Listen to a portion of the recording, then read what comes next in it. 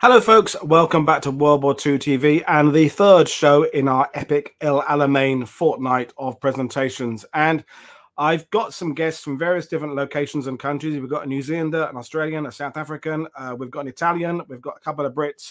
But I really wanted the American perspective because one of the things that I think is burdening us Brits of a certain age when it comes to the Battle of El Alamein is all the iconic images, the mythology, bagpipes through minefields, Montgomery versus Rommel, the black beret, the tin mugs on sand stoves in the desert. All that kind of stuff is seared into our consciousness of how we grew up. I just explained to my guest, I remember playing El Alamein in the playground at school with sticks as the Enfield rifles and things like that. So it's part of our whole consciousness. But Jonathan Parshall, our guest today, you may remember him, well, you will remember him from the Shattered Sword show we did about a year ago about the Battle of Midway. He is a naval historian, been doing it and writing about this war for 30 plus years, and likes to delve into kind of the weeds and the reeds and sort of go back to basics and start at the beginning. That's how he brought his studies to the Battle of Midway, and he's turning his attention right now to the year of 1942. So we're bringing him in to talk about El Alamein. So John Parshall, something of a legend. It's my pleasure to have him join us. So good afternoon, John. How are you today? Yeah, I'm very well. Something of a legend. I'd say that's ambitious, but thank you for having me. It's lovely to be here again. Well, thank you. And as I said, you heard me say that the preamble there about the mythology that associates itself with El Alamein, and there are between 300 and 500 published books that focus on El Alamein, and that isn't counting regimental histories and divisional histories that include it as a chapter. It's a phenomenal amount. So just before we get into the conversation, as an American growing up, understanding about and reading about World War II, at what point does El Alamein pop up on John Parshall's radar? Well, that's a good question, actually. I mean, I've been interested in World War II for a long time, and so it would be tough for me to pin down the exact date that it came into my consciousness. But I had that big Time Life series of books on World War II, and I'm certain I read the volume on the desert during that time.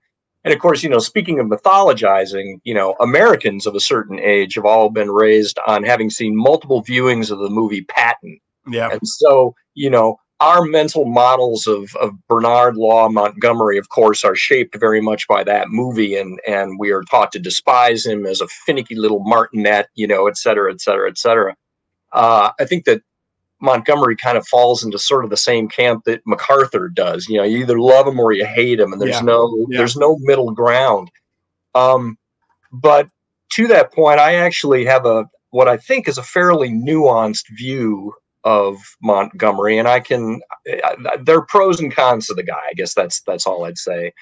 The other thing I'd say too, as you mentioned, I've been writing this book on the year 1942 for the last 13 years, and so I'm a big picture generalist kind of guy. I'm very interested in doctrine, but I'm particularly interested in how the Allied militaries during that year sort of transformed themselves to rise to the challenges that were in front of them. And in both the British and the American cases, we had to learn how to fight the Germans. The Americans, of course, have to learn how to fight the Japanese. And then the Red Army also is going through arguably the most contorted set of transformations during that year. But that's kind of where my interest comes from. I'm not an Alamein specialist.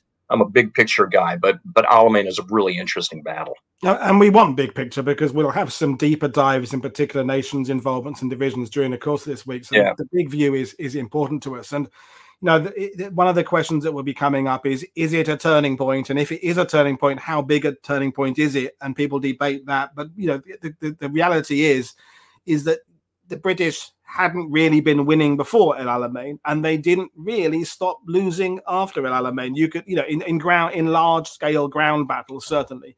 And the opposite is true for the Germans. The Germans hadn't really been losing before it and didn't really win much after it. So, and it came up with both Cedric on the first day. It came up a couple of weeks with Alan Allport. For the British public, it's definitely a turning point. It's like Battle of Britain. It's definitely this sense that we have kicked ass and Rommel deserved this ass kicking, and it's something to celebrate back in the UK. But For sure. The battle itself, you know, for all its obvious significance, and it obviously was a victory. It wasn't perfectly fought. Both sides made mistakes. Both sides, it's rife for analyzation 80 years on, and what could have been done, and this, that, and the title for the show, I think, is The Winner. I said to you, come with an idea, and people have loved it. If you still can't do combined arms, at least use a lot of artillery. So we may as well start with that point there, you know. Sure. And we'll start with, for those who don't know, and also your own individual interpretation, what do you mean by combined arms in the Western Desert in 1942? Well, one of the, recurring themes that you see in British operations during 1942 is that they just can't get decent cooperation between their armor and their infantry. And this is just crazy as far as an American is concerned. We weren't terribly good at that during 1942 ourselves, but just to fast forward, there's a really interesting article written by a guy named Forrester in the Journal of Military History, came out a few years ago, where he's talking about the evolution of combined arms in 21st Army Group, that is Montgomery's Army Group, in Northern Europe in late 1944. And at that point in time, the British are still debating whether or not it makes sense to have armored brigades and infantry brigades working together, which is just, everybody else has figured this out, guys. Everybody knows how to do this. The American Army by 1944 is superlatively good at making that kind of stuff happen. And the British are still kind of behind the eight ball. And you see that happening in the Western Desert in 1942, just over and over and over again, that British tank attacks will be driven in without sufficient infantry backing them up, or artillery, or what have you, and just getting absolutely chopped to pieces. In some cases, too, even by the Italians. If you look at the battles at Gazala around in the Cauldron area, there's an episode where Rommel is basically turned himself around to go off and beat up on one of the British brigade boxes, and leaves the Italians along with some German 88s in a picket line, if you will, and the British attack it with their armored formations and just get absolutely shot to pieces. And so you see this happening over and over again. What I see, big picture, at Alamein is not a triumph of British tanks. I really think that there are a number of kind of behind the scenes things going on that are really, really important. And the first, and I think most important, is the maturation of the British artillery arm, which was always considered by the Germans the best arm in the British Army, was their artillery. But by the time you get to Alamein, it is metastasized into this much more lethal animal. And the unsung hero of that, I think, is Brigadier General Sidney Kirkman. I think you've got a picture of him that we can take a look at. Kirkman is brought in by Montgomery. He's handpicked by Montgomery to be his artillery commander, and brings him in and outlines for Kirkman what he wants, the guns to do in this battle, which is rolling barrages and that sort of thing. But Kirkman is very astute, and one of the things that he picks up on is that during the first battle of El Alamein, the 2nd New Zealand Division had come up with this new technique that they called a stonk, a standard concentration of fire. And it's basically using time on target salvos. So the game plan is that we've got a target out there in the desert. We are going to stagger the fire of our batteries such that they all land at exactly the same time. Because we know that once a target is taken under fire within relatively short order, a few minutes, the target will go to ground and dig in and do whatever they can to get under cover, and then the lethality of your bombardment decreases markedly. So the New Zealanders had pioneered this at the first battle of Alamein, and it had been just devastating. They got to the point where they could put 500 shells into a half a kilometer square box in 3 minutes flat. And Kirkman knows a good thing when he sees it. He's like, this is really, really interesting. And he extends that technique across all of 30 Corps, which is the infantry corps, so that they can use hundreds of barrels in this fashion. And it takes a lot of training. You got to have a really good communications network to make that all happen, so that everybody has the same playbook and they understand, okay, here's the grid square where I'm going to be hitting. I'm here. That means that when we hear the go signal, I'm going to wait for 20 seconds for my battery so that the further range batteries can get their shells off first, yada, yada, yada. It takes a lot of training to make that happen. But if you can do that, it's like this giant fire hose, that you can aim anywhere on the battlefield and all of a sudden just, drench the target with shells. So that's enormously important. The other thing that I think is critical is the maturation of Western Desert Air Force. I think there is a strong argument to be made that at this point in time, Cunningham's Air Force and Tedder's larger Air Forces, Egypt, or Middle East, I should say, is the best Air Force in the world. That they can do the whole panoply of air power. They can do strategic bombing. They can do maritime search, maritime strike. They can do battlefield interdiction. They can do air supremacy, and they can certainly do tactical air support as well. And the thing that is really interesting for me as an American looking at that is that Tedder and Cunningham are doing this with this polyglot force. It's Royal Air Force, you've got South Africans, you've got Australians, you've got some Poles in there, you've got increasing numbers of Americans too. And to use an analog, the other crack tactical force that we look at this year would be Wolfram Richthofen's Fliegerkorps 8. They are the ground support specialists in the Luftwaffe. You see them at Sevastopol, you see them at Kharkov, and you see them on the Eastern Front. They're a really good unit, but they don't do the same panoply of missions.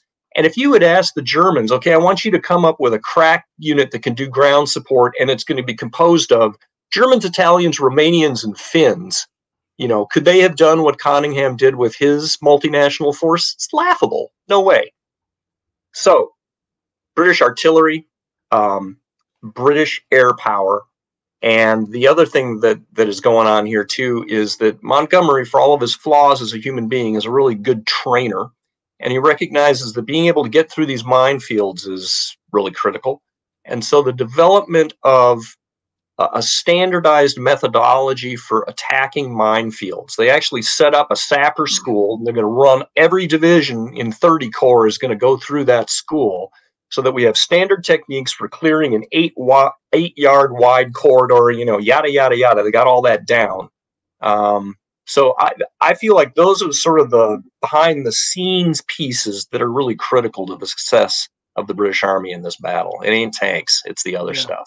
And thank you for plugging the shows that are coming up, because Mike Bechtold tomorrow is going to be talking about the tactical air power developments, and we're going to be talking about the Sapper School later in the week as well. So there we go. Well done for that. And we've got Montgomery up on screen there, and I chose that photo because it's public domain, copyright free, but also because he's smiling. And I think we talked about this idea of the reputation from the Patton movie, and he's not seen as much of a people person, and we tend to focus on the people he doesn't get on with. But of course, there are lots of people he does get on with very well, and his relationship with Kirkman was very good. I mean, he personally selected Kirkman to be his artillery advisor. Kirkman gave these suggestions he'd got from the New Zealanders and the Australians and what have you. Montgomery took them on board and developed them. And Montgomery's relationship, I think, with Cunningham and Tedder was okay. Certainly it wasn't awful. And why have we forgotten that Montgomery can get on with people? That's an interesting question. He's a complex guy. He's a sociopath. I mean, let's be honest. He is the unloved conjunction of a preacher and a teenage mother, 9 kids. She beats them all. He beats his schoolmates in turn. I mean, he is a wretched human being. Let's be clear here. Sets a fellow cadet's clothing on fire in Sandhurst. I mean, my God. And for me, too, I look at Auchinleck, his predecessor, in a pretty favorable light. I think that Auchinleck had a lot of really good ideas for how the British Army in the desert should have been reformed to do combined arms better.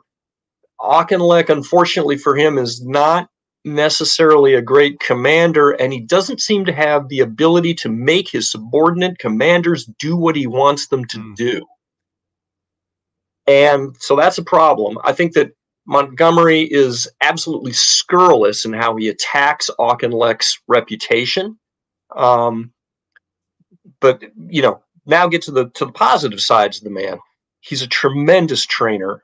He is electrifying in terms of his energy level and the ability that he has to make Eighth Army believe in itself again, which is tremendous. Because this is an army that has been, beaten consistently throughout this year, and yet at a certain level they're like, we're better than this. Why do we keep losing? I know that we're better than this. They just needed a commander to come in and say, the bad old days are over. Here's what we're going to do to drive the new agenda forward. And he does have, Montgomery has the strength of will to impose his vision of what he wants this army to be on this formation. He's by and large successful. Using a sporting analogy, it's like that situation in a soccer, football, whatever, when a coach gets changed, who does with exactly the same squad of players what the previous coach had been trying to do, but for whatever reason, it just didn't come together. The ingredients were there. Fair. The direction had kind of been set. Everyone knows what they're trying to do, but it just needed someone to come in and pull it all together and get people to believe in themselves. And I think that is Montgomery's great strength. People are saying in the sidebar, am I starting to really is Monty becoming my favorite? Well, again, not as a human being, no, but right. as a commander of men, I think he's pretty damn good at what he does. And it came up with Cedric and I on Monday. I'm interested in your opinion. He's also where Auchinleck isn't. He's a master of the media war. He's a master of communicating to the public, communicating to the press, and his relationship is better with his subordinates than it is his peers and his commanders. That's where Montgomery's relationship with fellow commanders at his level is not, Bradley, later on Eisenhower, even later on is questionable. Yeah, but with people below him, it's generally quite good because he gets rid of the ones that he doesn't like. Which is normal, isn't it? I suppose. Right. No, you make a very good point. Here's another analog between Monty and MacArthur's. They both would have made millions as Madison Avenue ad men in New York City because they did have that ability to play the PR game very effectively. And one of the things that Monty is better at than the Auc is in this sort of upward management. How do I keep Alan Brooke off my back? And most importantly, how do I keep Churchill off my back? Because from a political standpoint, if we put this battle into context, Churchill is desperate for a victory. He is politically at his weakest. The first 6 months of 1942 have just been a dumpster fire. There is a 1 month period in November to December of 1941 where the Royal Navy loses more capital ships than the Americans are going to lose at Pearl Harbor. Okay, they get kicked back from Serenica, and then in the Pacific, you've got the destruction of the Malayan Army. Fall of Singapore, 138,000 soldiers lost. Burma is down for the count. It's just one thing after another. The Channel Dash in February of 1942. So everything is going wrong everywhere all the time. Finally, to the point where Churchill is hauled up in front of the House of Commons in July and is forced to fight his way out of a vote of no confidence. And yeah, I mean, he manages to navigate that relatively easily. But as Sir Stafford Cripps said during the same time period, there's a feeling on the street that the common man feels that something is wrong and needs to be put right without delay. Furthermore, Churchill knows that eventually the Americans are going to overshadow British contributions in this war. And it is absolutely paramount that the British be able to demonstrate that they're an important part of this alliance and that they can put together an all-British victory over the Germans just to have a sense of legitimacy around their contribution to the war. So, yeah, the bottom line is this is a very important time. This is a very important battle. And Montgomery's got to keep Churchill off of his back long enough that he can do the training that he needs to do and put this battle plan together, yada, yada, yada. There's a lot of stuff that he's got to manage. No, definitely. I mean, we'll address some of the comments coming in. I remember a conversation I had with a staff officer whose name I can't remember. I think it was Hamilton. And he was involved in lots of meetings in mid-42 up into 43 in Tunisia, but British and Americans and various other forces there. And I asked him to summarize the conversation in the British and the Commonwealth forces and the Americans. He said, well, it kind of went like this. The British saying to the Americans, we have been fighting this war for a couple of years, you know. We do know what we're doing. To which the American response was, yes, and you've been losing. And he was a Brit saying that. And it's painfully near the mark. That's the problem, you know. But while they're losing, and this is getting back to the point I think we're going to return to, is they are gradually fine-tuning the art. So let's address combined arms. We had a couple of comments come in. So Bullet Tooth Tony, thanks for joining, saying Operation Compass. British use excellent combined arms. Obviously, that's 40-41. So excellent is better. I'm not sure they were excellent there, but certainly the British have been demonstrating an ability on some level to work things together. But as you said, sure don't see revolution doesn't come in until later on. Right. And I guess, you know, my counter to that would be, well, yeah, okay, but I'm a guy writing a book about 1942, and you sure as hell don't see it happening in 1942. You know, what's going on there? The other thing I'd point to, if we're going to talk about combined arms, is just the basic shape of Montgomery's battle plan, which I just think is ludicrous in a lot of respects. So so take a look at the northern sector. I think it's the next slide there, right? Yeah, and this is from John's own map that he's working on for his new project. So thanks for the lovely, colorful map there. People love maps. I love maps. And this is, you know, derived from both German sources and also a really good topographical map that I found.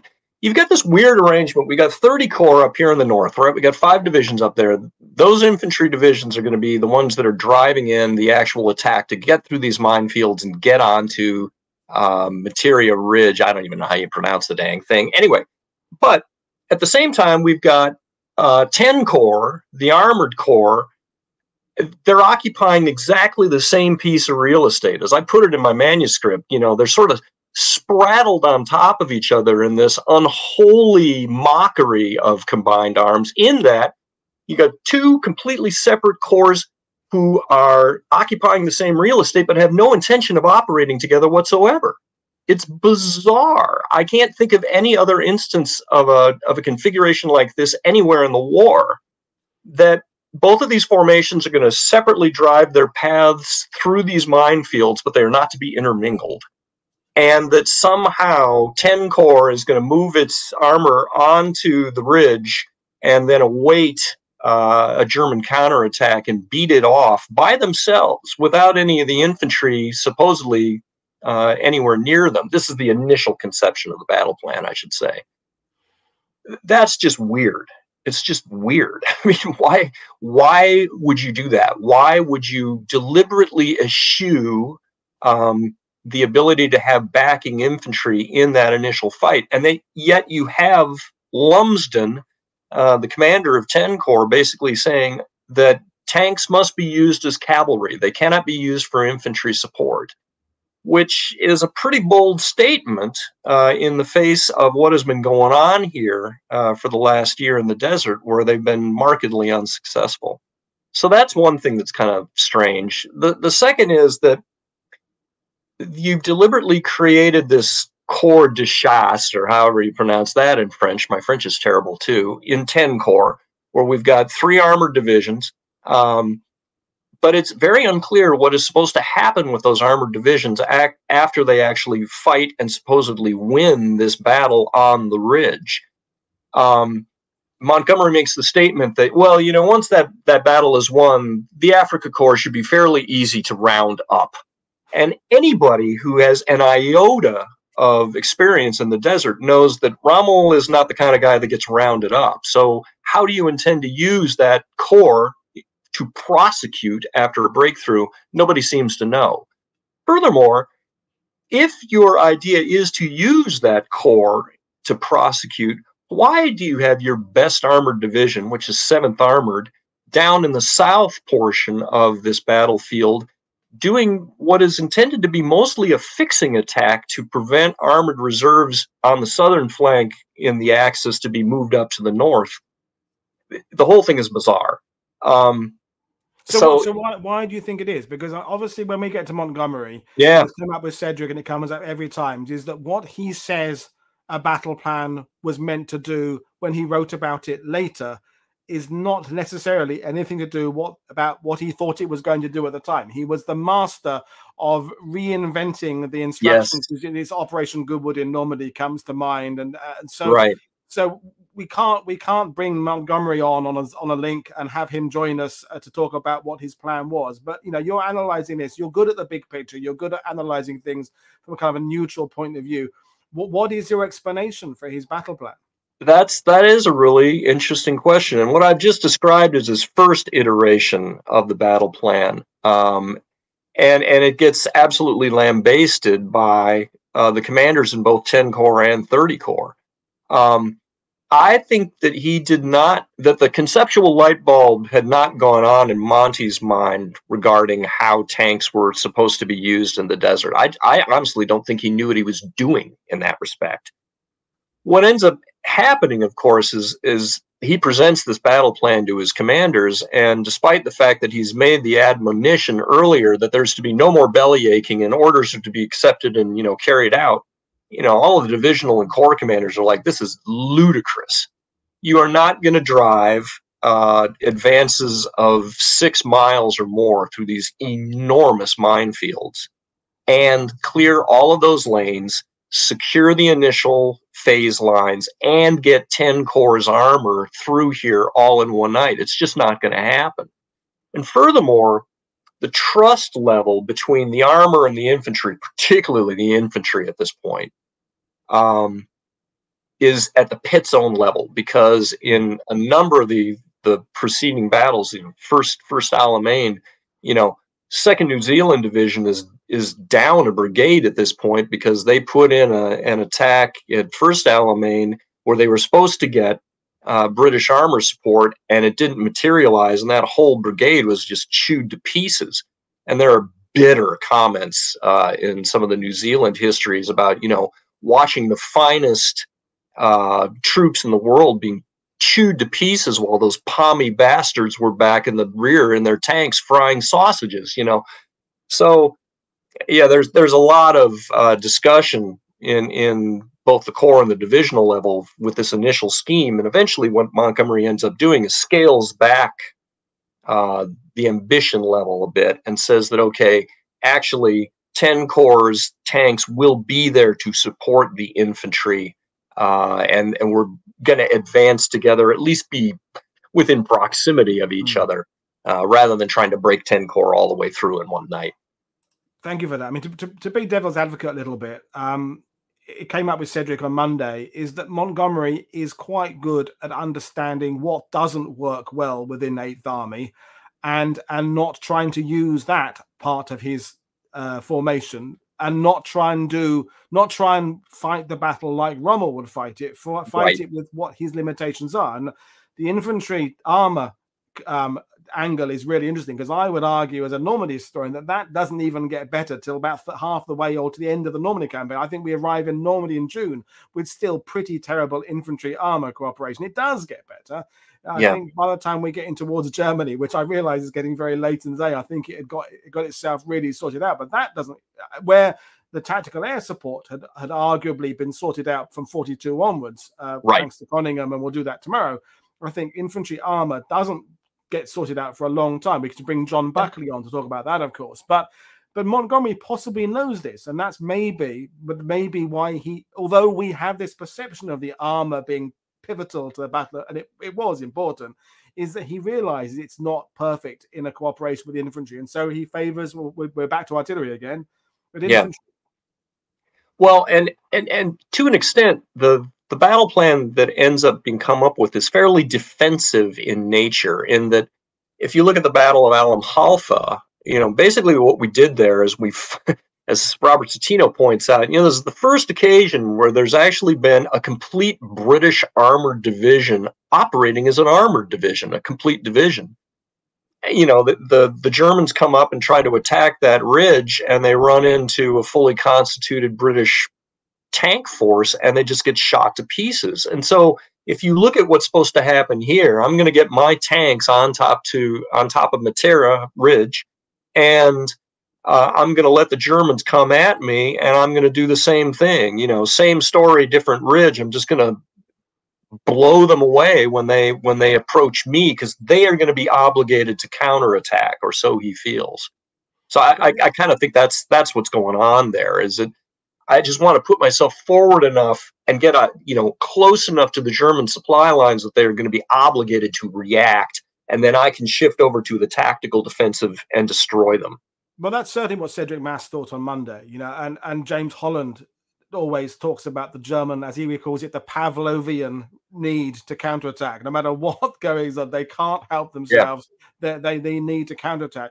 We've got Gary's comment here about Montgomery mistakenly thinks that the DAC is essentially a corps de chasse, so that's what he's trying to emulate. I think Ultra helps diminish the problems about his misunderstandings about the enemy. What's your reaction to that?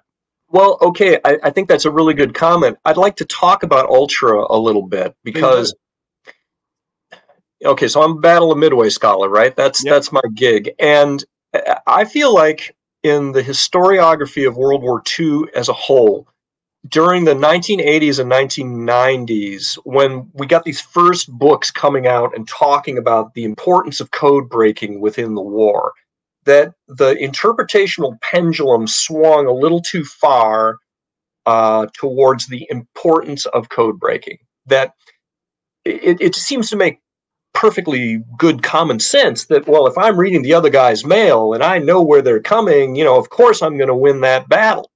That is not true, because it's one thing to have that operational level intelligence in your hand. It's quite another to be able to translate that intel into tactical results on the battlefield. I mean, all the intel in the world wouldn't have done the Americans any good at Midway if they didn't have aviators that were good enough to actually put the bomb on target. You look at some of the events in that battle, like Dick Best's attack against the Akagi, or Wade McCluskey's decisions. It's taken us 33 minutes for Midway to come up, John. Well, there we are, But the same thing then applies also to the Western Desert, because we have several instances during the battles in this year where the Auk, for instance, has got perfectly good Ultra coming into his hands, telling him what's going to happen, in terms of enemy intentions. They can't translate it into victory. They're not good enough on the battlefield. So, yes, Gary is correct in saying that Ultra is once again giving us some really good views into enemy intentions. But I would argue it is still an open question whether or not this army is good enough to still, be able to then translate that into victory on the battlefield. And the other thing about Ultra, it came up with Glyn Harper, and he's on again this week when we talked about with him about the New Zealanders in Crete, is Freiburg, Ultra, the invasion of Crete, is that, as you said, back when all the Ultra Bletchley code-breaking stuff came out in the 80s, that means from then on, every time you say Ultra, you have to say in brackets afterwards, it shortened the war by 1 year, 2 years, whichever or the war-winning asset. It was the ace up the Allies, whichever phrase you want to use. But there was, of course, that period in 40, 41, 42, when its benefit hadn't really been proven yet. It theoretically, yes, being able to understand the enemy's intentions before they themselves knew is a great concept, but the idea, it got sealed as being this war deciding factor 40 years after war, didn't it? So I think we have to go back and look at how Ultra was perceived by commanders who would have mostly been in their 40s and 50s in World War II as some of this newfangled thing. I think I'm with you. It was a great asset, but we'd rather overcook the omelette a little bit with Ultra, I think, over the last few years. I think that's absolutely right on the money. That at the end of the day, you still have to have troops that are good enough to actually make it happen on the battlefield. Although I will say that there's an instance later on in this battle where it does come into play. The very final tank fight around Tel Akakir. Montgomery knows where the Axis counterattack is going to be coming, and he puts the bulk of his armor where it needs to be. It's a bloodbath, very heavy losses on both sides, but Montgomery has more tanks to play with. For all that I've sort of poo-pooed the role of armor here, I do think that as Americans we sometimes get too hung up on the contribution that we made to this battle, and that there's 300 brand new Shermans here on the battlefield, and that's what turned the tide. And there's no question that Montgomery having new armor in his tank park is an important asset, but American Shermans do not make up the bulk of the armor force here. That said, there's also a tendency, I think, in the American side of things to rip apart on the Sherman and to talk about its faults as a tank. No question that when we fast forward into 1944, when you're going up against universally long-barreled, Panzer IVs and Panthers and that sort of thing, the Sherman had some difficulties operating in that environment. But in 1942, it's arguable that the Sherman is the finest tank on this battlefield. I mean, it can go toe-to-toe with anything that the Axis have got, with the possible exception of the Mark IV F2 Special. But Rommel doesn't have very many of those. He's got a bare handful, and Monty's got 250 of these things. Even the M3 Grant, it has the same gun essentially, and this thing comfortably outranges anything that the Germans or the Italians have. Which means that, again, if we're in a sort of a tactical defensive stance, and the Germans have got to come at us and deliver a counterattack, we have the ability to just stand back with those vehicles and blaze away before the Germans can even get in range in most cases. I mean, you could kind of make the point that the idea of waiting for the counterattack is going to bear fruit later on in the war. Well, even in Tunisia, in kind of the tank destroyer aspect of the American military is that that then they're designed to be more in a defensive position and then take on the enemy armor when it's moving, when it's weaker. So, I mean, when as soon as tanks came up, the sidebar went into conversations about the Sherman and the Matilda and the Crusader and the use of them. So again, cutting through the mythology that we Brits have and those from the colonies and Commonwealth. As an American, you're brought up to kind of think that the British tanks are shit in 40, 41, basically the whole war. And certainly beyond that, the doctrinal use of them is less than perfect. What is your analysis of how British armor is faring in 42, both in terms of the types it has and its approach to what they're doing with them on the battlefield? Well, it's not favorable, I gotta say. I forget who it was that I read that that whoever was in charge of interwar British armor design has much to answer for, and I think that is basically true. For the bulk of 1942, most British tanks are still using a 2-pounder that does not have sufficient penetrative power to do what it needs to do against a German tank. And the other problem is, that same 2-pounder gun is also being used as the battalion AT gun in a lot of the British infantry battalions. And so you've got this pea shooter that just cannot get it done against a good German tank. This is all changing by the time we get to Alamein. That's another thing that makes it so difficult for the Germans. The 6-pounder is now coming into play on both the AT gun level at the battalion level for British infantry units, but also you're starting to see limited numbers of Crusaders that are armed with that 6-pounder. The problem is that, okay, that's a better gun and it'll get it done, but the Crusader as a vehicle is just just mechanically still very unreliable and not up to snuff. It's not nearly as good a tank as a Sherman from a reliability standpoint. And I just saw the comment there in the bar that, yeah, the 6-pounder was common by The Alamein. Great Dominion knows his artillery. Yeah, yeah. Absolutely, it is. So you look at, you know, some of the German counterattacks that get launched at places like Point 29 and Kidney Ridge. You know, there was a single British infantry battalion that had about a dozen of these 6-pounders. Destroys, I think it was 47 German tanks in an afternoon. That's a third of a division, you know. So again, what we're seeing is just little factors starting to add up. You know, all of a sudden these British infantry battalions are much harder nuts to crack than they had been. You know, you can't overrun them as easily as you used to be able to. I think too that little details like the Australians, for instance, gave each one of their infantrymen unfilled sandbags and a sheet of sheet metal, so that when I dig my slit trench out here in my forward position, I'm going to be able to put some sandbags up around it and a little overhead cover as well, which means that German artillery is not going to be as effective against me. The other thing that ends up happening with a lot of those German counterattacks, of course, is going back to Kirkman's guns. From what I understand, the average time for when fire support would be called in to when it actually started getting delivered on targets out in front of my lines, Kirkman had brought that number down to 4 minutes, and in some cases as little as 2. That's a phenomenal performance, even by modern standards. That's tremendous. And so what ends up happening here is that every time the Germans try to form up, and actually let me roll it back.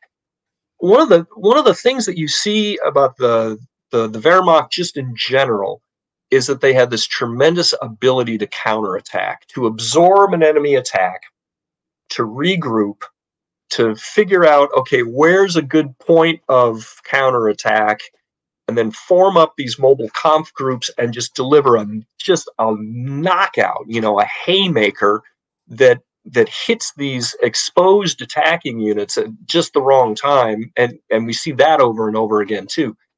Rommel can't do that in this battle. Every time he starts forming up these groups for a counterattack, the first thing that typically happens is Western Desert Air Force finds them out there, and, you know, the Wellingtons come over the top and, you know, dump bombs all over them. And even if they do get off the starting line, you know, lo and behold, whatever British unit is under attack gets on the phone and says, you know, Sidney, can I have some of your firepower, please? And, you know, and 4 minutes later, down comes the deluge that just nails them to the ground. And even if they do end up getting into contact, then you run into these British battalions that are, you know, chock-a-block with these 6-pounders, and all of a sudden it's really tough to actually drive that attack home and break those formations. It's just a different battlefield than the Germans are used to. No, definitely. I think we'll move into artillery again, because we can never talk about artillery too much, I think, really. And you know, as a grandson of a Royal Artilleryman in World War II, I like to talk about the artillery, and because I think going back to these between 300 and 500 books about El Alamein, a lot of them have tried to find that one single thing that defined the battle. It's the magician who made the fake tanks came up in the sidebar, right. The tactical air power, the Rebecca code, the spy and the intelligence thing, the armored strike, the clearing of the minefields, the whatever it would be, that or they picked a particular episode of the battle. It's the Australians here, the New Zealanders there, the French there, the Brits there. You have to say really near the top of the list is artillery as a genuine reason for that battle going as well as it did. And you know, in the overview, we're not talking about artillery, and we are on World War II TV because we're better than some people. But generally, I don't think we're talking enough about artillery. Will you agree with that? About that generally? I mean, in the war completely, but particularly. I do. No, I've been contemplating actually a couple of articles on that very topic, just because I think it's so interesting. Also to look at it from a comparative standpoint. You know, if you look at some of the big artillery bombardments of the war, I think about the Japanese shoot against Corregidor. I look at Yamashita's preparatory bombardment before the invasion of Singapore. in my book manuscript, every monthly chapter starts out with a little picture, and then I write a little vignette just about that picture, just to kind of set some context.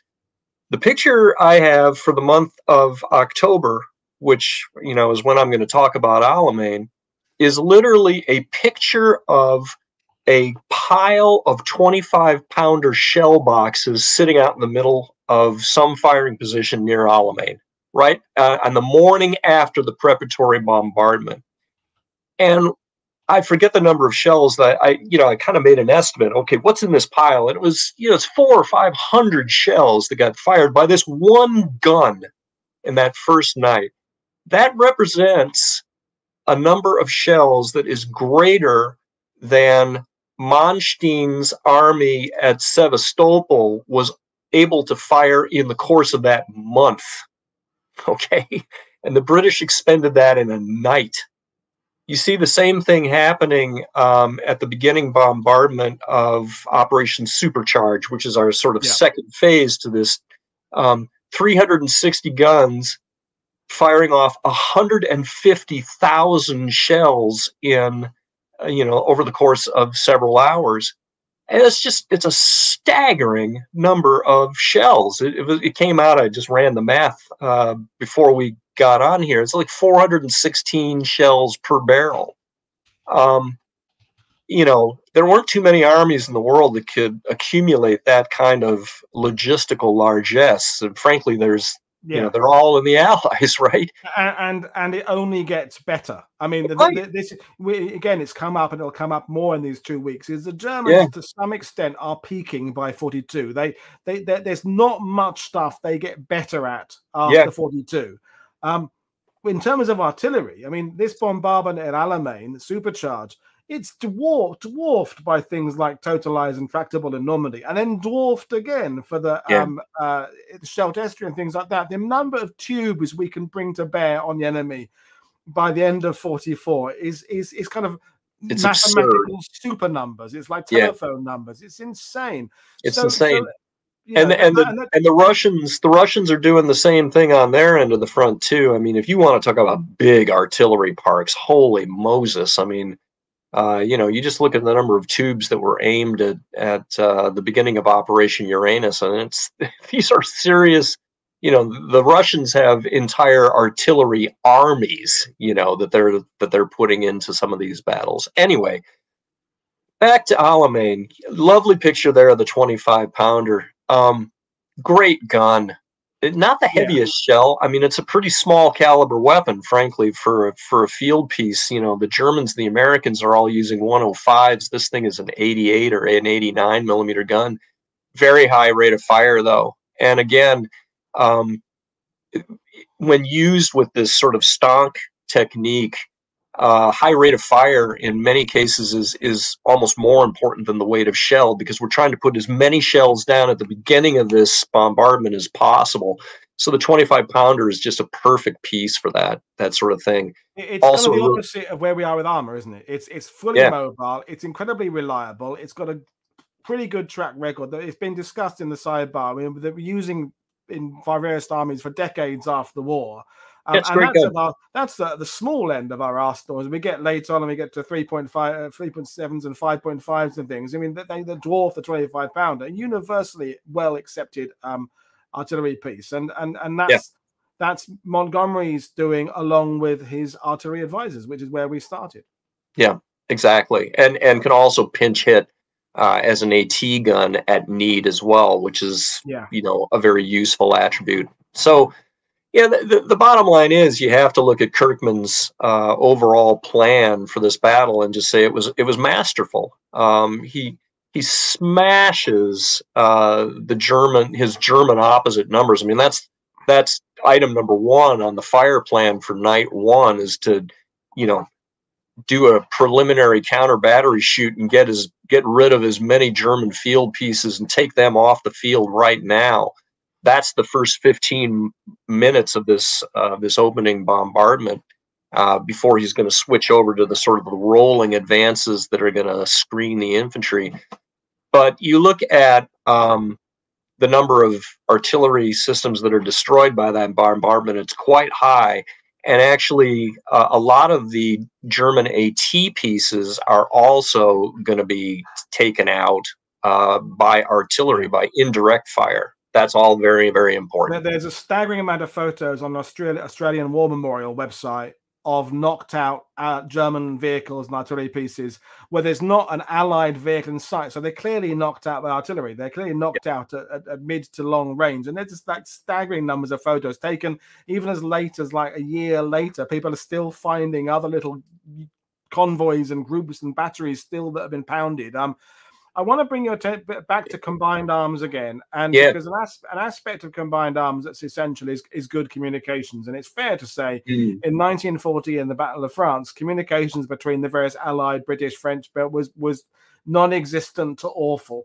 But by 42, it's getting better. And a specific question from Trent Talenko, who is our kind of radar communications guy, and it's about the Americans there. Do you know how reliant the UK Army at this point of the war was on wire versus radio communications?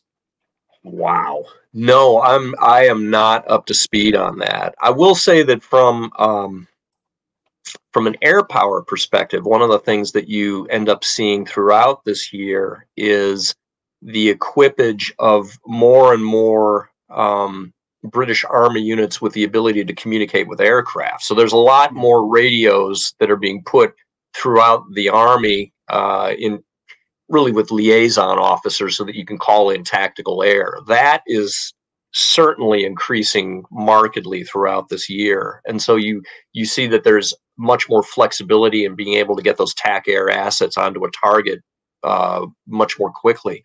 But I am not expert enough in communications in the British Army to answer that question intelligently. No, I don't know either. But I mean, I want to address the communications generally, and also the international skills that are going on. And Cedric made that point on Monday as well, is that apart from the 14th Army out in Burma, which is even more multinational, and you could argue the forces, good point.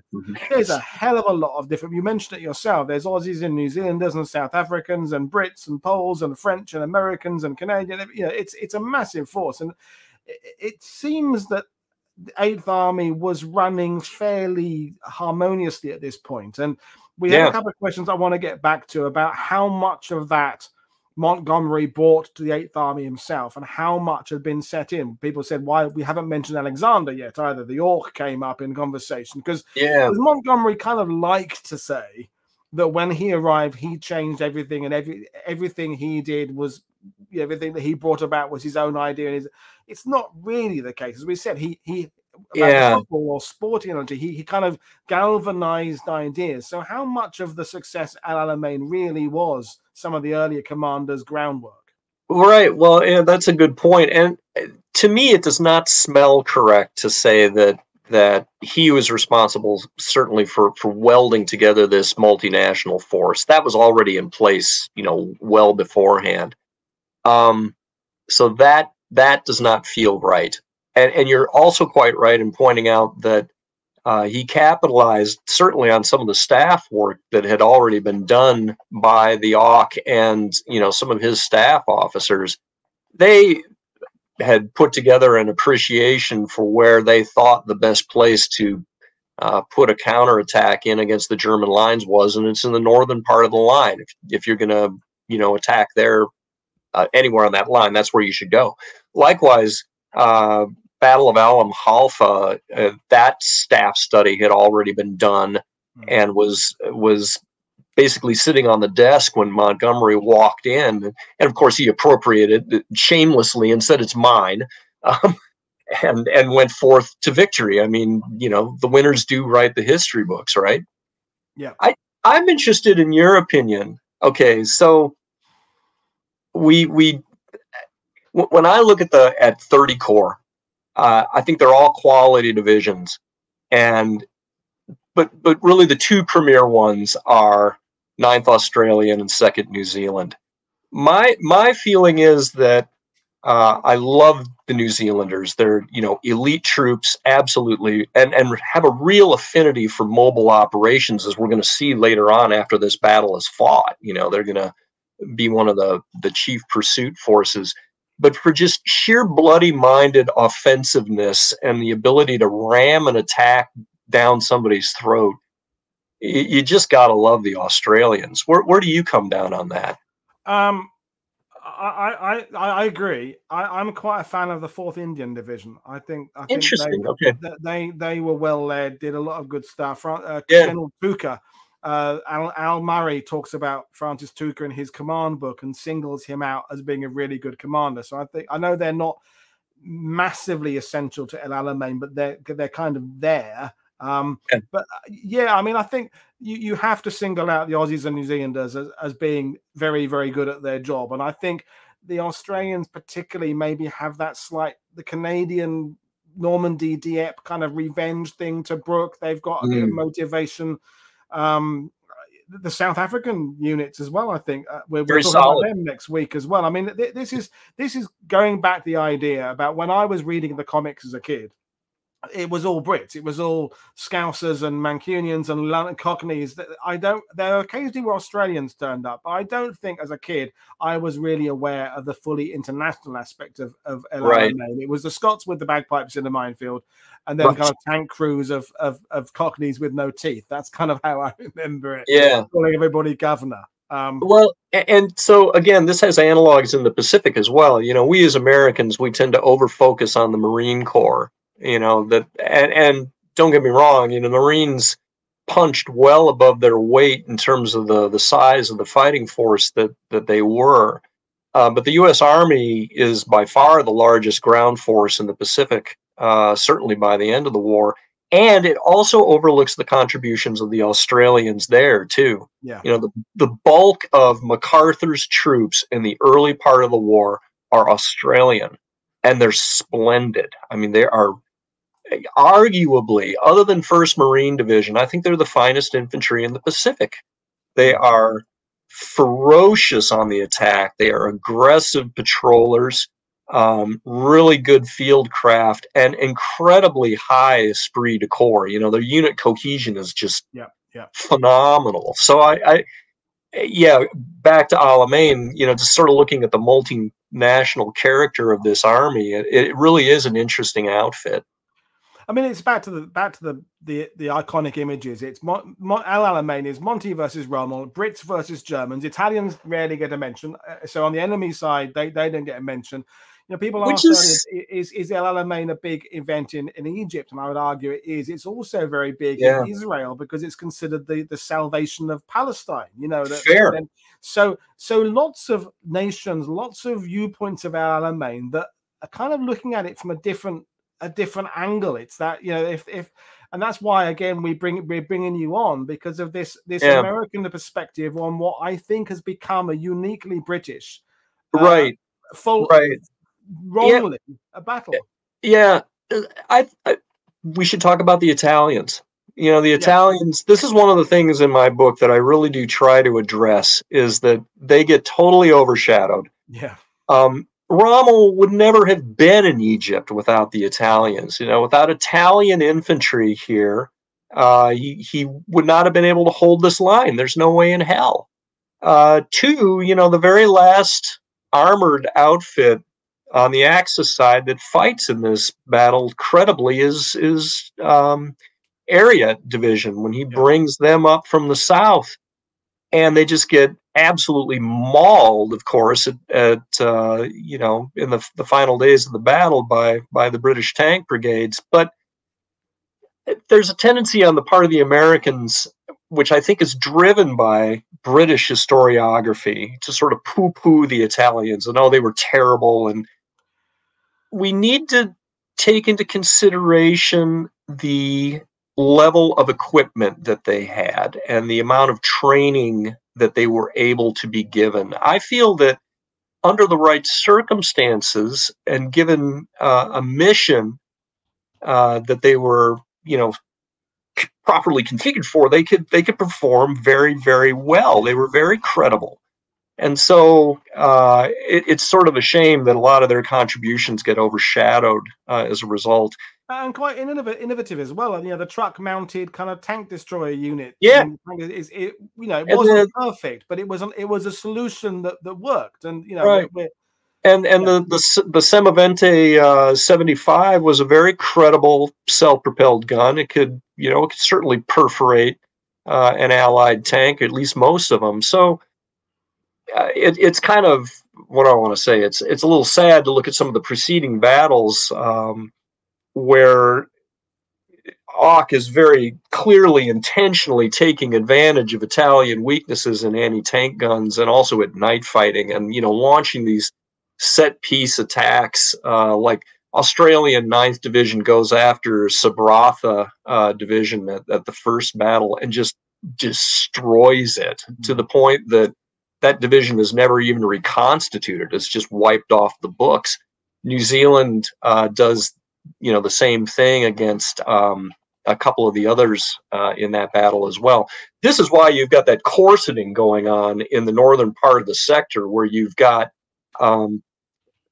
German regiments, corseted along with Italian formations in the Trento and Bologna divisions there. It's because the real weakness of the Italians was in their heavy weapons. They just didn't have enough of them. But if you could put their infantry formations in a position where they're surrounded by German guns on either side, then you have the ability to, bolster their defenses and actually let them fight to the best of their capabilities.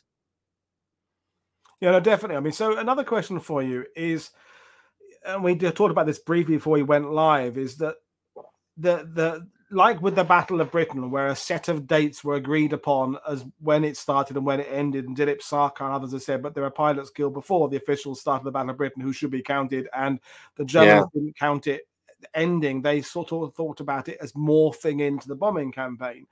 When writing about El Alamein, the question I think is so pertinent is when do you start the story? How much of an intro do you do? In that, how much of the 1940-41 stuff and compass, things like that, do you explain? And how many of the commander officer changes, the tactical change, the divisional shuffles around, how much of that is relevant when you're talking about the Battle of El Alamein? And again, we're specifying particularly the second Battle of El Alamein, but some people say it's the third because they split the first battle into two. So where are you on where you start the story? Well, I have the advantage in that my book is, pretty closely or sharply defined. It's December of 41 to December of 42. It's 13 months, which actually, from a narrative standpoint, works surprisingly well for the majority of the war. It does not in the desert, in that you come into the middle of Crusader. It's sort of a hot mess. I have a preceding chapter called Shape of War, which basically talks about the economies and the militaries of each of the major combatants in the war. I can't go into too much detail, but I have to at least set the stage so that people can understand where we are in each of these narrative threads: Eastern Front, North Africa, and so forth. So I have the advantage in that, my preceding months will have already talked about Gazala and, First Alamein and Alam Halfa and that sort of thing. For me, it's fairly clean then to say, Second Battle of Alamein goes from 23 October to, roughly 4 November, something like that. And that's good enough. To your larger point about turning points, is this a turning point in the war? I hate that phrase. It's too loaded, isn't it? Yeah, it really is. And in particular, I don't think it accommodates the nature of this particular war. The classic definition of a turning point, or a decisive battle, I should say, because that's another phrase that gets used on a decisive battle. What does that really mean? In the old days, a decisive battle was, we've got these two sides that are relatively evenly matched, and whoever wins this decisive battle is going to go on to win the war.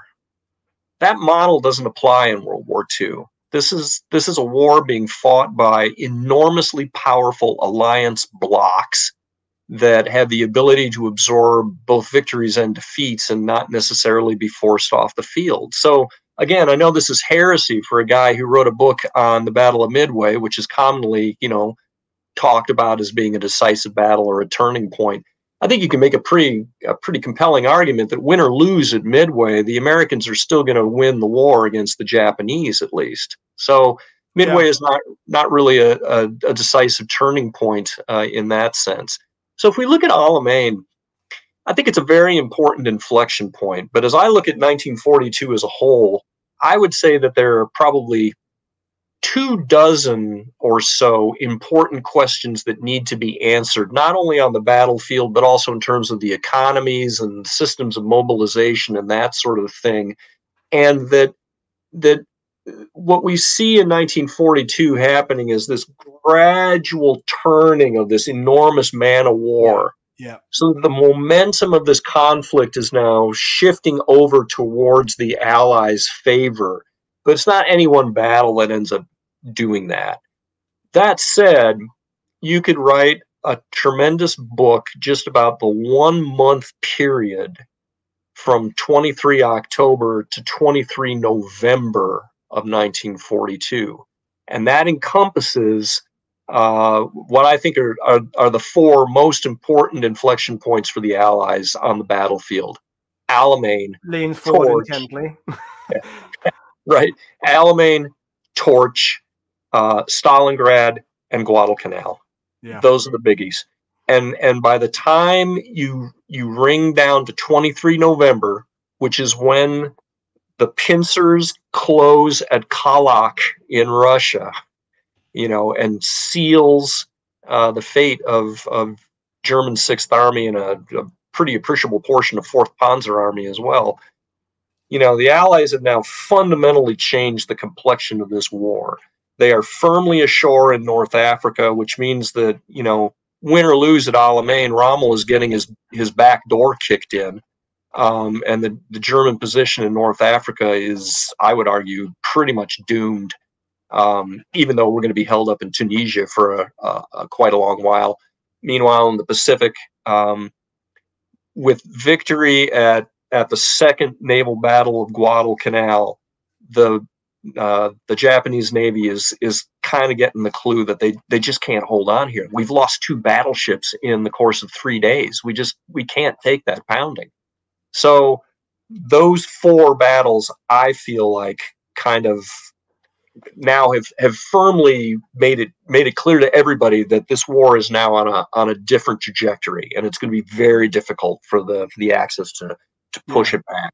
Trentelenko made the point. Oh, interesting. If he hadn't, I would have done. Is that the pedestal convoy to Malta in August is part of the seed sowing that enables the Alamein victory later on. And and if Alan Allport was joining us right now, he would. Yeah, no, that's an interesting comment. Also, sorry to interrupt. Is the year of the majority of the American soldiers who fought through Tunisia, Italy, Normandy were trained in 42, 43. The majority of the British Army who fought through ETO were being trained in 42. The manuals are being rewritten. The use of machine guns, use of this, use of infantry. 42 is when a lot of the stuff is actually happening off stage. It's happening in the background. And you would argue as a naval historian that I'm sure that's happening with carrier tactics, with aviation tactics, the Marine squadrons, all the things that were employed later on in Peleliu and things like that. 42 is the year all that's being developed behind the scenes, isn't it?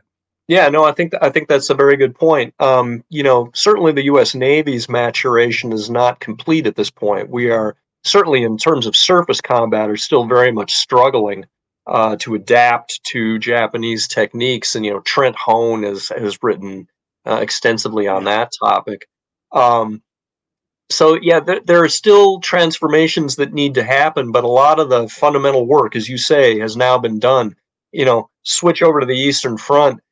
The transformation that the Red Army goes through during this 15-month time period is astonishing and often misunderstood and downplayed. And particularly in light of what we're seeing happening in Ukraine today, where we've got a very wooden, unresponsive, unadaptable Russian army. To contrast that with what happened in the Red Army during this time period is just a complete night and day.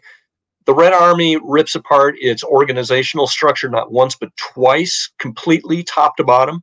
They tear their org chart down into individual brigades in many cases, but in the middle of 42, you see that start getting rebuilt into first tank and mechanized corps, and eventually we're going to, reconstitute the tank army as well.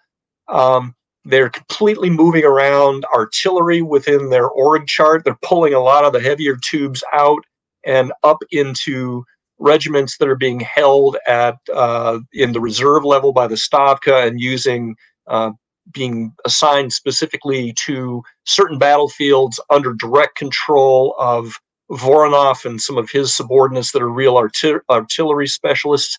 There's a tremendous increase in the number of automatic weapons in your average rifle division. They're becoming a lot less about rifles and a lot more about submachine guns and other automatic weapons, and also organic AT weapons. So there's this, this real rip it up and put it all back together in the face of doing this fighting retreat against the most competent army in the world. I mean, it's a staggering achievement. Meanwhile, in the Americans on the ground, I think the one thing that really becomes clear at Guadalcanal, if you look at the Americans coming into that battle, the only people that have any experience in fighting the Japanese on the ground, all of that corporate knowledge is gone because they were all captured in the Philippines, right? They're all in Japanese concentration camps at this point. So the Americans have got some real question marks going into Guadalcanal. Can we really go toe-to-toe with these guys who play this very smash mouth, up-tempo mode of warfare that we've seen in places like Malaya? But what gets vindicated at Guadalcanal is the fundamental soundness of the infantry artillery team in the U.S. That the U.S. arguably has the best artillery in the world. They certainly have the most shells.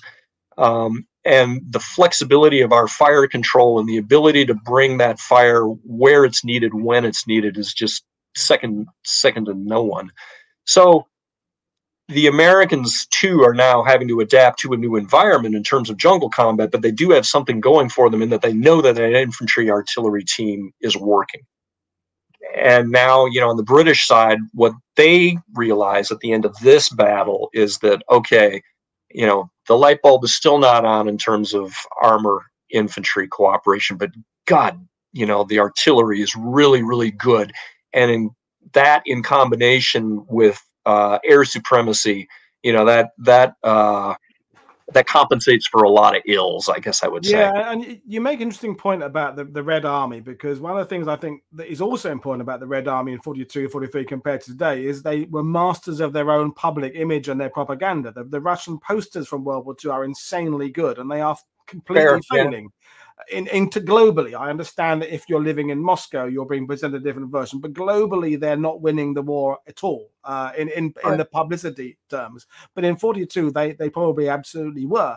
And I think this is, you said something there about the British combined arms, or the Commonwealth combined arms, has not yet perfected itself, but the belief in it. Is it important for the belief to come first before the ability? Because I think this is back to the media representations, because you've got to think about all those war illustrated magazines and periodicals that made the British bookshelves and newspaper stands in the leading up to, I guess by the time they make the stands, it's leading up to Christmas 42, I suppose. People are looking for good news. Yeah. And we know now those Pathé images of the British moving up past the knocked out tank were staged. They weren't actually during the battle. They were sometime later. But the importance of those images in the theaters, and not just in the UK, but in the US, they would have made their way there. They'd have made their way to Moscow. They'd have made their way, I guess, around the world. So the belief in combined arms definitely came out of El Alamein, even if it hadn't actually matched itself on the battlefield. Would you agree with that? Yeah, I would certainly say that the importance in terms of morale was absolutely critical. And this gets to a point, I think it was Corelli Barnett made in his book. He questioned why you had to fight Alamein at all. Yeah. Alan Allport made that same question this week on Twitter. The second battle, was it really necessary? And the argument, the people who responded said, not maybe militarily, but definitely for the morale of everybody. Bingo. And I absolutely agree with that. That yes, it's one thing, if you kick in the back door at Torch and that is a successful operation, you can argue that that seals Rommel's fate. Yeah. But it was absolutely vital, again, for the British to be able to say, we created this victory. It was our victory. Yeah, and I think if we had just I love the way this conversation is going all sprawling. I hope you're enjoying it as well, folks. The viewing numbers are good. But I think if the Allies had just relied on torch, it might have been seen as almost cheating by playing a different type of warfare, in that we needed to best the Germans and the Italians in the desert where they had bested us. It had to. It's like if you've been defeated at Wembley in the FA Cup final in 1981, you have to go back in 82 and do it on the same stadium, on the same pitch, with the same fans then. I feel that's the second Battle of Alamein has to have that quality. Montgomery needs to come out of it. All those British troops, the 9th Australian Division, been through Tobruk and all that, the 7th Armored Division, all those people there had to have felt at the end of it that they had bested Rommel in his backyard, effectively, where he had been the master, and now we are the masters. I think that's absolutely right on the money. I agree with that 100%. That, and again, from a political standpoint too, Churchill has got to have that as well. Absolutely, yeah. He just for his career, let alone his own. Yeah, he's got to have that. So yeah, it would not have done to have not fought this battle and then have this question mark still be sitting out here. You know, did we beat Rommel fair and fair, or did we just kick in his back door and oblige him to withdraw? It was very important to have demonstrated moral ascendancy on the battlefield, and to demolish the poster boy of the German army, you know, who had been, you know, their bane for the last, 15 months or whatever. Yeah. The moral aspect is huge. And a long 15 months. I know, folks, months are standard length, but I think, I feel that the year during lockdown was a much longer year than a normal year, because, as Einstein said, the perception of time is different. I think if you're a British civilian or an Aussie or a New Zealander or anybody else, that period from the fall of France and then, as you said, those terrible era when Singapore falls and we get kicked in out of Malaya and we're losing the Battle of the Atlantic, those couple of years, we're going May 1940 to October 42. It's nearly 2.5 years. We're a long fucking 2.5 years. Yeah, no, that's absolutely right. I'm a big fan of Alan Brooks' diary. You know, I keep it down on my floor here just because it's such interesting reading. And you know, there's this one passage that he's writing about just after the Channel Dash where he puts in, these are black days. And that to me just summarizes the first 7 or 8 months of this year. That it's a slog the entire time. And as Richard Overy put it, there's no indication that the average man on the street would have guessed that the war is going to end this way. No. So we've kind of covered a bit of the perception, the mythology, the importance for it on a moral and morale basis. But again, bringing it back, we've got the battle map up there. Any other things in your study of this, in your understanding of it, in the way your analytical approach to battles that you still question Montgomery's first draft of the battle? Any other things that you still are pondering or thinking, well, that was weird, or how did they get away with that, or the outcome of that bit there still surprised me? Anything about it that kind of you're struggling over? I feel like I've actually covered the majority of things that kind of strike me about the battle. I should say too that it looks like my video may have frozen. I'm not sure about that. I can hear you just fine. No, but it's fine. Everything's fine from my end. No, that is the majority of my takeaways on it. Honestly, that this is a battle that is in some ways the British are compensating for some of their weaknesses, but they're able to come away with a win because their supporting arms in terms of artillery and air power really do exonerate some of their other ills on the battlefield. Okay, so well, thanks for that. I mean, we gave a bit of an assessment of Montgomery at the beginning, basically summarizing as a bit of a dickhead, but he's quite good at what he does. Well, you haven't really talked about Rommel much. I mean, again, every show this in these 2 weeks, Montgomery and Rommel are going to have to come up in the conversation, because they are the figureheads. What are your assessment? If you want to continue talking about Montgomery, fine, but I also want Rommel. What's Rommel's? Yeah, let me say one last thing about Montgomery, and then let's talk about Rommel. You know, a lot of from battle plan design standpoint, you look at this, and I say in my manuscript that the overall British battle plan is about as exciting as paving a sidewalk. Okay, it's just chung chung chung. You know, it's a bludgeon fest. We're gonna beat the enemy down through weight of numbers in a lot of cases, and particularly the aftermath of the battle, where we do not succeed in rounding up Rommel. Right, he gets away, but you made the point earlier that it couldn't be fought along German lines. That every time the British have answered the siren call to come dance out in the desert with Rommel, you know, the result is disaster. And at this point in the war, and this is a point that Robert Citino made in his book, you know, the British couldn't afford to lose another army. Yeah. You know, we're already getting pretty down towards the bottom of the barrel in terms of British manpower at this point. And the Secretary of Labor has just made it clear to Churchill that, you know, if we take any more people out of the factories to put them into uniform, we're really going to start hurting our production here. So unlike the Americans or the Russians, you know, the British have got to be very careful with their manpower. And so whereas armchair strategists may look at this battle plan and say, well, it certainly lacks a great deal of flair, and Montgomery was overly cautious. Yeah, guilty as charged, but he also understood that he couldn't afford to lose this army.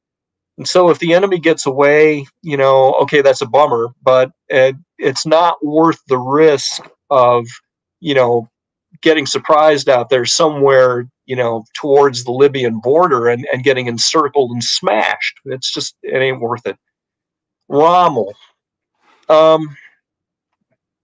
Another great PR guy, obviously, someone who played the PR card for all it was worth. Especially after his death. I mean, his ghost probably did more to reinforce his image with the public. If I don't believe in some things, but in the 1950s, he must have been looking down and going, well, that's amazing how I'm being portrayed by even Hollywood, you know. I managed to pull that off.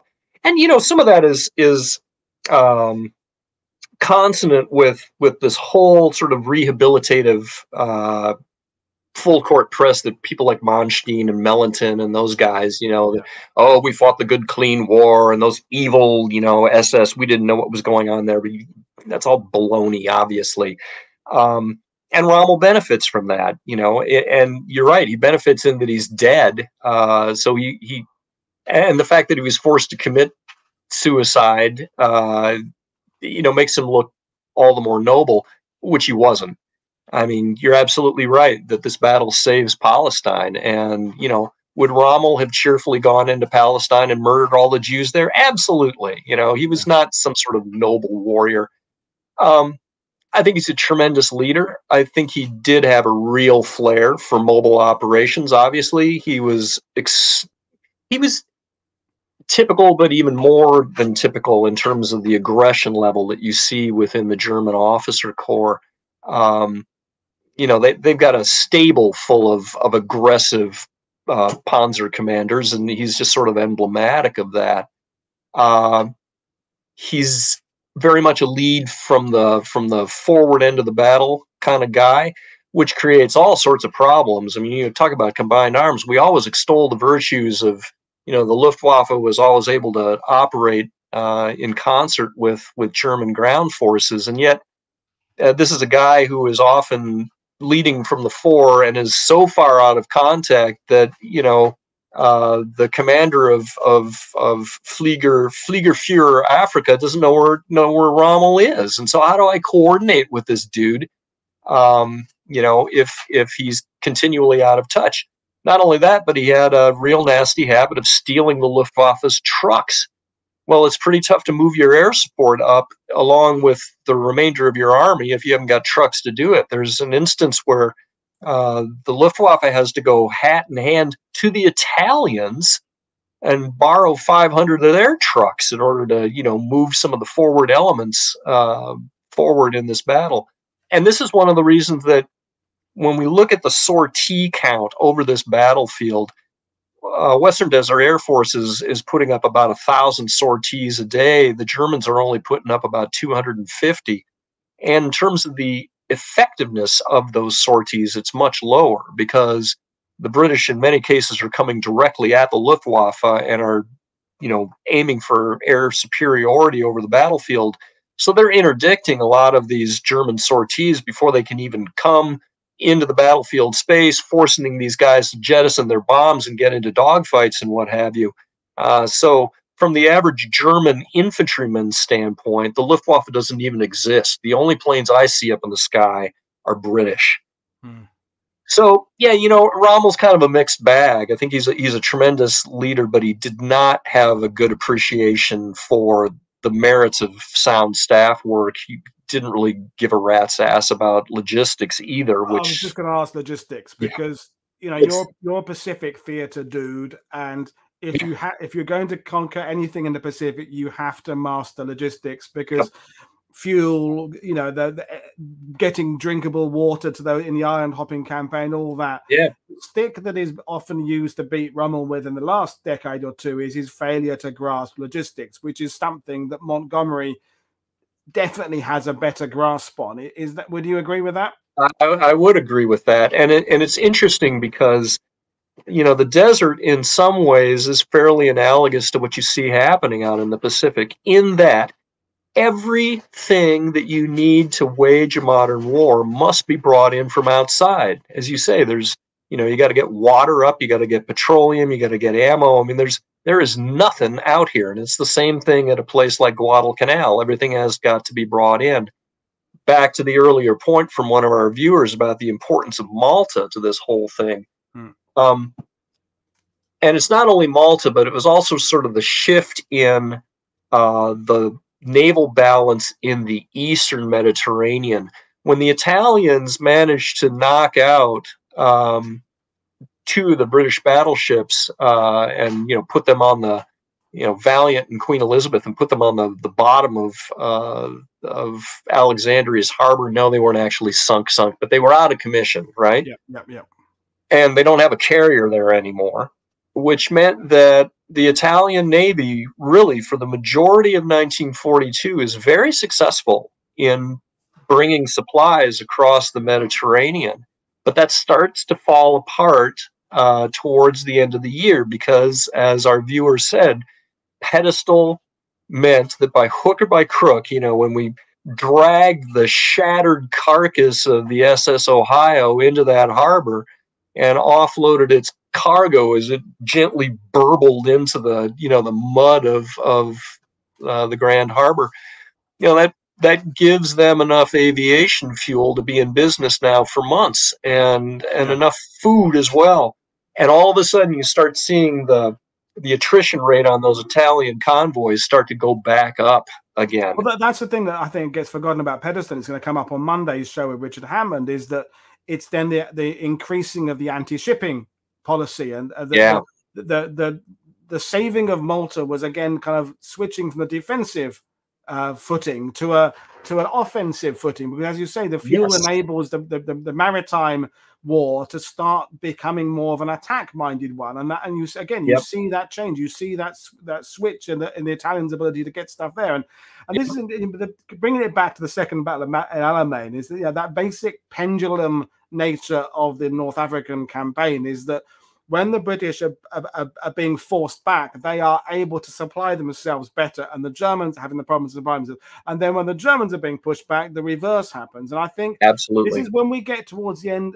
This is that November and even December period. And we're going to show on Friday talking about the December confrontations. Is that if Rommel had now been Montgomery on the advance, and Montgomery had now been Rommel on the defense, Montgomery might have been able to master the logistical retreat better than Rommel did, because Rommel now falls apart quite rapidly. I think. Yeah, no, And that that's all correct. it's showing up his failure to master the logistics. I think that late November December period. Yeah, no, and you're absolutely right too that one of the advantages that the Western Desert Air Force has at this point is that they're operating out of this core complex of airfields in Egypt. These are concrete strip airfields. There's a guy named Dawson who is sort of the logistical right-hand man for Tedder and Conningham, and he's a genius when it comes to taking Egyptian workshops with Egyptian workers and do things like repairing propellers and whatnot. So again, from a logistical standpoint, they've got this core that they're operating from that is only 100 so miles away from this battlefield, and it really shows on that battlefield as well. Sorry, I was going to say too, with respect to Malta, the other thing that's going on in Malta is they have a new air commander there who was extremely aggressive in, I don't want to just survive these attacks that are coming down from Sicily on top of me. I actually want to go and beat those attacks back north of Malta and actually start taking the fight to Sicily as well. This in turn points to the fact that there are very limited German air assets within the Mediterranean, and they were trying to do too many things at once. You can't bomb Malta into ruins and still have the necessary air power down in North Africa to support Rommel. It's got to be one or the other. And so, yes, the German air campaign against Malta was very successful in the April to May timeframe, but at that point, they then start pulling those assets out to get ready to support Gazala, which is going to happen at the end of May. And from that point on, Malta was hurting, but it was not nearly as in bad a shape as it had been in April and May. No, definitely. So to kind of start winding things up, I mean, one of the things that I like about what we're doing on YouTube is that unlike a book, unlike a PhD thesis that has, it can't evolve as it's happening. These conversations can evolve as they're happening. Things happen in the sidebar. And as we get further into the 2 weeks and the various historians have come on and given their views, my understanding will have evolved. I think I'll be at a different place understanding this at the end of the 2 weeks, as will the viewers. Because of the variety of historians, we've got male, female, South African, British, New Zealand, American, blah, blah, blah. What questions are there to maybe still ask about El Alamein / the North African campaign that still need asking? That's a really good question. I don't know that I've got a credible answer to be, again, you guys have written 500 books about this. Probably 2 more since we've started the show. There's probably 2 more on the shelves right now. Yeah. Right. Although to that point, I will say that you're going to have Colvin on your channel here, right? That book to me was just a really welcome addition to that enormous bookshelf, in that, again, I'm a doctrine kind of guy, and I was really interested in the sort of training that went into 8th Army, and also just the kind of the cultural underlines within the British Army as well, that the tankers are a completely different social caste, if you will, than the infantry commanders, and that they come from different sensibilities in terms of British social caste. That I just thought that dimension was fascinating.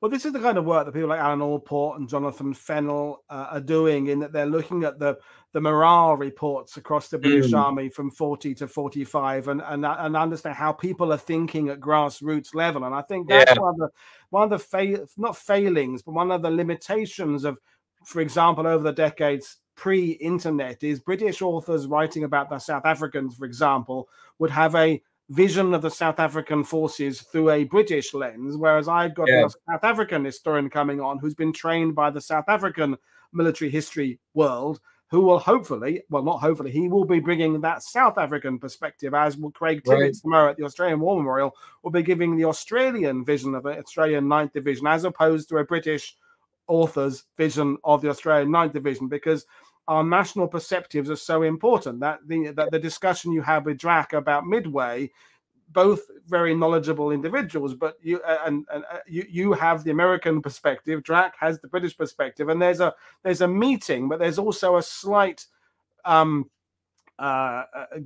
grating of it because of this whole idea about the way everything has been seeped into our brains in our childhoods, and you know, the Midway film, like the Battle of Britain film, they're so, and Patton are so part of it. So yeah, El Alamein, I think still there were questions about I think about the nationalities involved, about the way, I mean, Cedric's French perspective on Monday was really interesting about how the French brigades perceived the plan and how Montgomery explained it to them, which wasn't necessarily how he explained it to anybody else. Oh, interesting. I don't know about that angle, but that would be fascinating. Yeah. But so that I think is where we're going to be going with this, is that we need to get more international voices there. But we will bring things to an end because we've got more things to discuss during the 2 weeks, and you've got things to go and do. But any final points about El Alamein you want to make as an American that you think the viewers should understand or know or be aware of? I guess I would just talk about or reinforce the point that you made earlier, that I think you tend to see a lot of books out there that will take a particular angle on one facet of the battle and try to bump that up the priority list as, oh, this is what decided that battle. I think we as consumers of history need to be comfortable with complexity, that with a battle this complex, and the same thing is true of Midway or Stalingrad or any other battle, that I'm extremely skeptical that there is ever one thing that explains victory or defeat in a campaign or a battle of this nature, that it's always an accumulation of a number of different factors that have to be weighed. And again, you know, that we need nuanced appraisals of these sorts of things. No, definitely. I mean, it's, to make a comparison with Market Garden, for example, Market Garden is really just those 9 days. The experiences of the 1st Airborne Division ahead of it don't really have any bearing on what happened at Market Garden. So you can cover that in a single volume and do it justice. I think with El Alamein, I mean, as you said, James Colvin's book is excellent, but the first half is literally about training. It doesn't get anywhere near almost the Western Desert for the first 40 or 50 pages. It's about Eton and the public school system and cricket, and then it gets to El Alamein. But you as you're reading it, you understand where he is going with it, and you realize that by the time you get to the battle, you understand that's how the British Army works. That's why it's been working this way for a long time. And I think El Alamein, a bit like the Normandy campaign or the island hopping campaign, you need a shelf of books to get anywhere near to understanding it. There is no such thing as a single volume on the El Alamein that would ever really give it enough nuance. Yeah, that may be true. Although, you know, I did like Neil Barr's book. Yeah, I thought about it in the end. I did reach out to him. But anyway, whatever. We've got that gift another time. But John, it's been absolutely amazing talking to you, and I can't wait to have you back on when you've got that book finished. And yeah, your perspectives and your analysis has been very welcome, and people have loved it. It's been a really good show. So when can we expect this manuscript you've been working on for 13 years to actually be out in print to read? I'm hoping to have the project wrapped up in another couple of years. I think that's achievable. I still need to crank out the strategic bombing portion of it. Fortunately, that's kind of a sparse tale to tell in the grand scheme of things of 1942, and that, you know, U.S. 8th Air Force doesn't really get set up until the end part of the year, and the British are making this transition from 2-engine to 4-engine bombers, and, you know, changing their doctrine, yada yada yada. There's a fair amount left to do, but the book is substantially getting there, I guess I would say. So yeah, a couple years, something like that. Well, I think I'll be around by then. So I'm just going to take off screen for a second while I tell people what's coming up, and I'll bring you back for a final goodbye in a few seconds. So, folks, We've got 2 double bills coming up your way on Thursday and Friday. So tomorrow morning, 9 a.m. UK time, Craig is coming on from Australia to give us the understanding of the 9th Infantry Division. Then in the evening, Mike Bechtold, another legend, another previous guest, is coming on to talk about the tactical air power aspect that John talked about earlier. And then Friday, we've got 2 shows again. We've got the New Zealand perspective in the morning with Glyn Harper, and then we've got a perspective from another American. Zito is coming on to talk about the battle in December 42. So the Rommel and Monty's next sort of meeting in the desert. And so that's 4 shows coming at your way. So as always, if you're new to World War II TV, don't forget to share what we're doing with your colleagues and friends. Don't forget to like the shows, leaving us a comment afterwards helps with the analytic and the algorithm, and go out there and buy those books of the people we have on. And if you haven't read Shattered Sword yet about the Battle of Midway, what the hell are you waiting for? It was one of those 5 books I did in a book review show about a year ago that I said were game changers. So Shattered Sword is a must read. But I'm going to bring John back in to say thanks very much. So enjoy the rest of your afternoon, John. It's been absolutely amazing talking to you. I'll have to think of a reason to have you on again soon, because I've loved it. I would love to come back. So thanks very much for having me. It was great. Brilliant. Okay, then, everybody. I will see you all again tomorrow. This is Paul Woodadge from World War II TV saying enjoy the rest of your day. Cheers, everybody.